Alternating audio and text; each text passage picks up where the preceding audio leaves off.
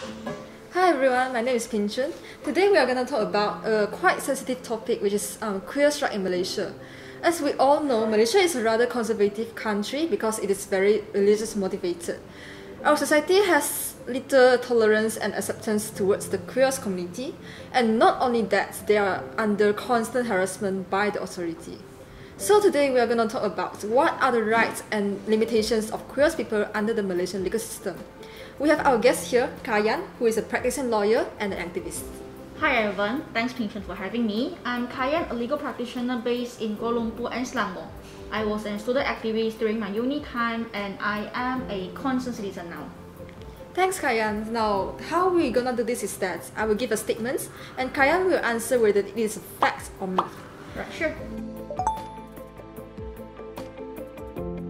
Okay, the first statement will go, if I marry my same-sex partner, police will come after me.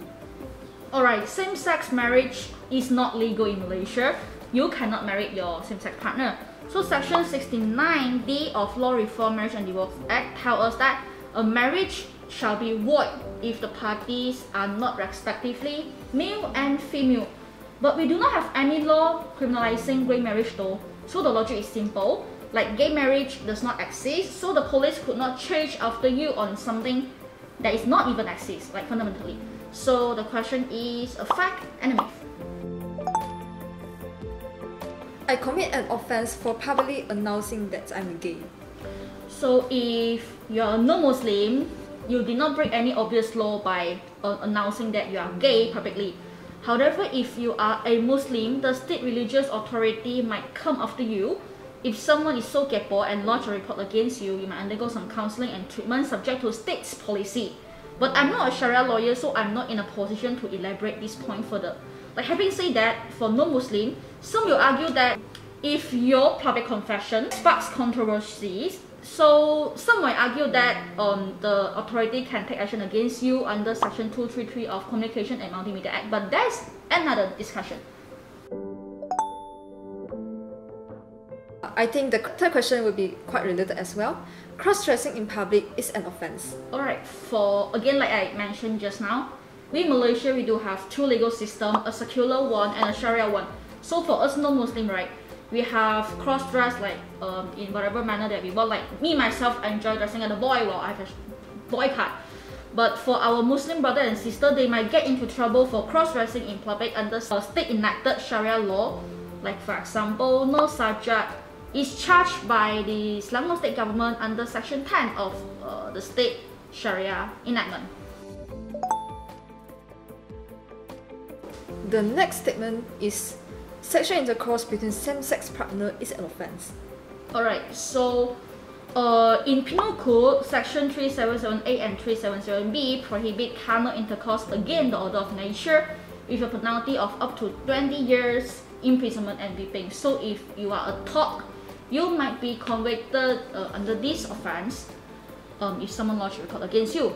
But for a bottom or for lesbian partner, the Section 377D criminalizes acts of gross indecency with a penalty of up to 2 years imprisonment. And like I said just now, this applies equally to both men and women. But we are talking about sexual intercourse with consent in this question, so it's a fact.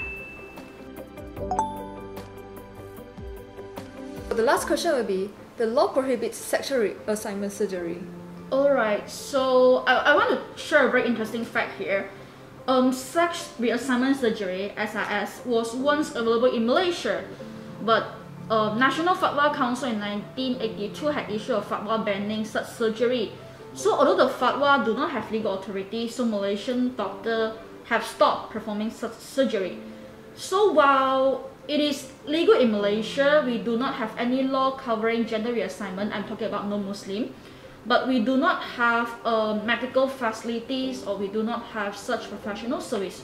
So if you want to do a SIS, you can go to overseas to perform the surgery for non-Muslim. But for Muslim, yes, it's a crime. Sorry. But an additional one is that, will trans people be legally recognized once they have gone through the surgery? So you're talking about a change in gender marker on your IC, right? So Jabatan Pendaftaran Negara had issued an arahan which state that the change in gender marker on IC is not allowed except with a court order and there are conditions to be fulfilled. Nonetheless, the courts had issued conflicting opinion as to whether individuals who have undergone the surgery can be recognized according to their chosen gender. So it's a case-to-case basis. So if you want to do such surgery and you want to change your gender markers in your IC, you may consult a professional lawyer which can provide a comprehensive legal opinion after analyzing your condition and your situation. I think that's all for our video today. We hope that you have more understandings towards the queer rights in Malaysia. And thanks again, Kayan. Bye everyone. Bye.